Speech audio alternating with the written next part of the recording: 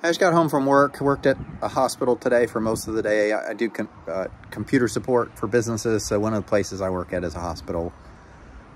That's been nice, but man, today really dragged. I had kind of a sad day. I just missed the companionship of having a partner. And my divorce was done just under 3 months ago, and my ex-wife moved out of the house like 4 or 5 days ago.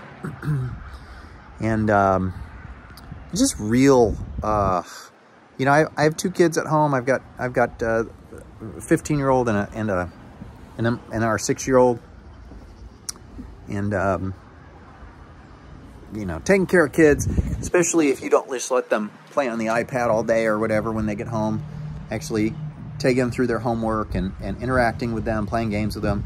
It takes a lot of work when you are just emotionally drained and still trying to get over some crap. And so I'm not really looking forward to being home.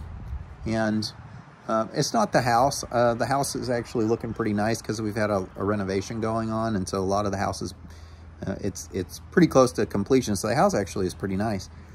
I just miss the interaction. You know, I miss, you know, texting throughout the day to check in, and, oh, you know, guess what happened today at work, or, hey, I had a really good lunch today, or, you know, just, you know, we used to just text these little details about the day, and I really miss that. I miss that connection.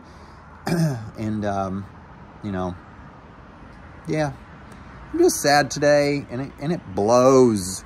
Really don't like it. But, anyway, what am I gonna do? Ride it out. So, thanks to all my friends for checking on me. It's a down day, but, you know, I'm definitely gonna have more of those.